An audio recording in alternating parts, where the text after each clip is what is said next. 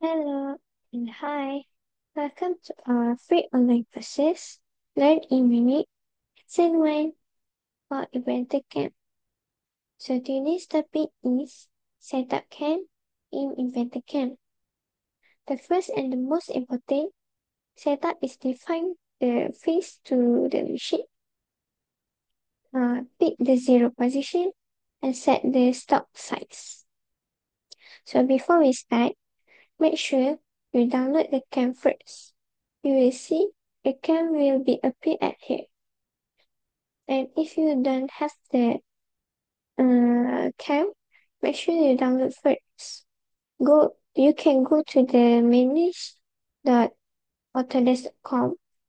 You can go to any website, go to manage.autodesk.com, go to the all product and service. You can scroll down until you see Inventor CAM and click the down arrow here and download. And if you done download, you will see the CAM will appear at here. So now let's jump to our topic today. So first, you go to the setup under the job panel here. You click setup. Now, if you can see the yellow box is the stock size. So now you go to the operation type under the setup tab setting. You can see have a three dot here. You can select the operation type for the kind you will be programming, which like this lah, milling or turning or cutting. For this case, I will choose a milling. Okay. So, and then for turning is it is include a lead with a live tooling configuration. And for the cutting is used for machines without a rotating spindle, like a water jet and laser cutting machine. Okay. Okay. Now can go to the orientation under Work Coordinate System, WCS. It is used to define the machine plane and the part zero origin. Which means you can select manually the Z-axis or X-axis. For example, I will choose Z-axis and I choose this line here to be the Z-axis and Z-axis will be at here. For example, you can flip the arrow axis here. You can see the Z-axis will be over there. And if you flip again, the Z-axis will be at okay.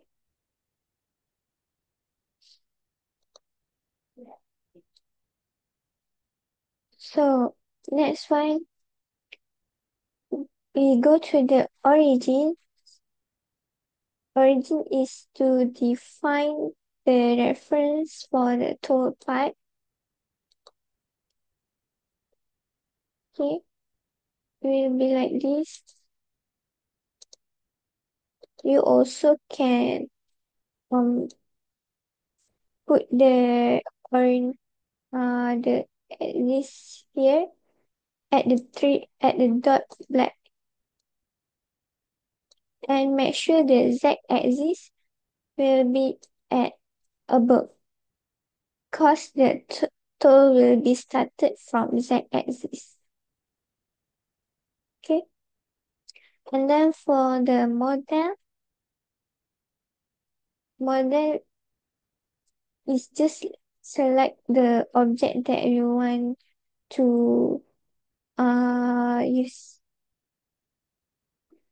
So you just select the model. Okay. So now we go to the stock tab setting. So you can go to the mode under the stock here, and you can choose, you can see this short description about this. So you can choose the stock that you want. For example, relative size tube, and you can put the offset here. For example, I will see to you, if you can see here, will be have a space. So you can change this to 2, for example. You can see the stock will be a little big.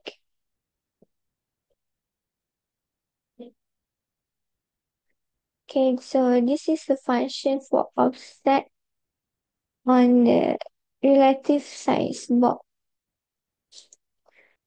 So next, we go to the post-process tab setting.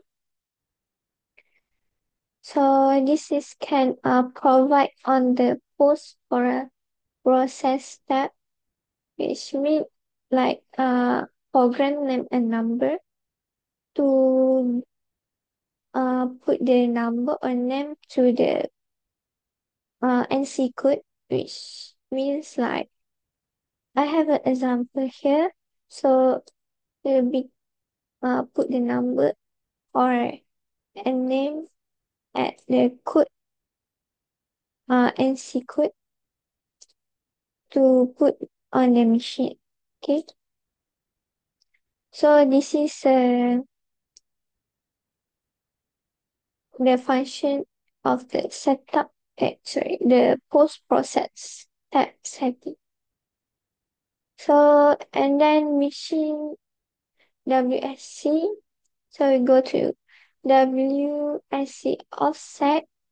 It's just put the number on the actual WCS for format your machine lah.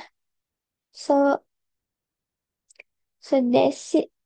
I think that's it for today's lesson. Thank you for watching this video. Hope you learned something, and see you for the next lesson. So thank you.